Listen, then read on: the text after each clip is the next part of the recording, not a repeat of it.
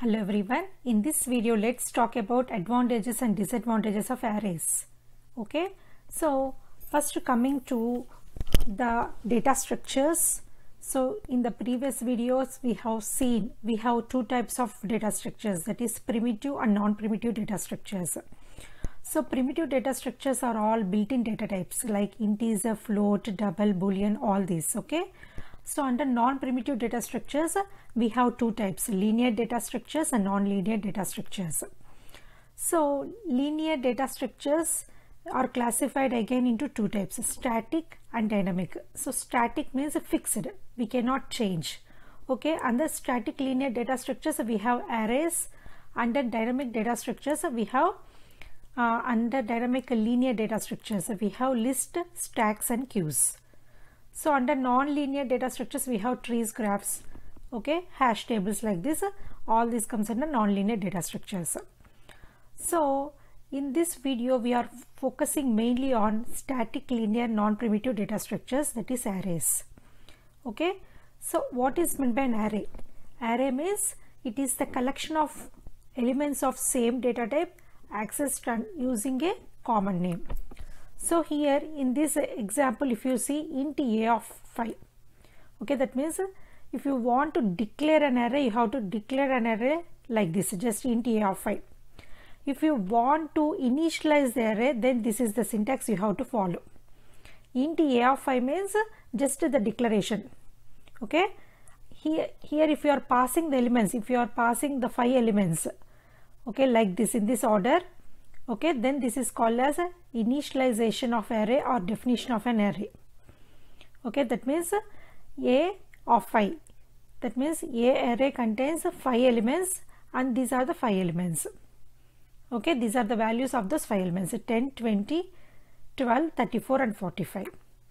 Okay, suppose if you want to access these elements in an array, then we will access through the index values. Okay, always the index values of an array ranges from 0 to n minus 1. If n is the number of elements of an array, the index ranges from 0 to n minus 1. So here, as I am having 5 elements in my array, the index ranges from 0 to 4. See, a of 0 means 10, a of 1 means 20, a of 2 means 12, a of 3 means 34, a of 4 means 45. That means index ranges from 0 to 4. Okay, so a of 4 represents 45, that means last index value of an element. A of 0 represents the first index, the first value of an array, that is 10. Okay, so what is meant by an array? Collection of elements of same data type. Here you have to take all the elements of same data type. All these are integer values, right? So accessed under the user, accessed under using a common name. So here we are accessing it using a common name a. Okay, this one is a of 0. A of 0 means 10. A of 1 means 20. Right? A of 2 means 12. A of 3 means 34. A of 4 means 45. That means we are accessing using a common name, that is a. Okay, and 0, 1, 2, 3, 4, these are all index values. Okay, and the index value of an array ranges from 0 to n minus 1. For n number of elements of an array, the index ranges from 0 to n minus 1. You have to remember this. Okay, so what is the advantage of these arrays? Okay, what are the main advantages of using arrays? So it is used to represent multiple data items of same type by using only a single name. So here just now we have seen we are using multiple items of same name by using a single name. Okay, so within single array, here we are using multiple, we are accessing multiple elements. All these elements are, we can also call them as data items, okay, of the same type, which all belongs to the integer values. We are using under a single name, that is a. Okay, so it can be used to implement other data structures like linked list, stacks, queues, trees, graphs, etc. So by using these arrays we can implement other data structures. Okay, all the other dynamic data structures as well as non-linear data structures we can implement by using these arrays. Okay, So next point is 2D arrays are used to represent matrices. So here in this example we have seen an array which is a linear array. Here it is a one-dimensional array. We can also call it as a linear array. So here there is only, see here we have taken only one value. Okay, so this is called as a one-dimensional array or linear array. Suppose 2D arrays means here if you represent two values, suppose for example int a of 5, and suppose if you take here some values like int a of 2, 3. Okay, like this, int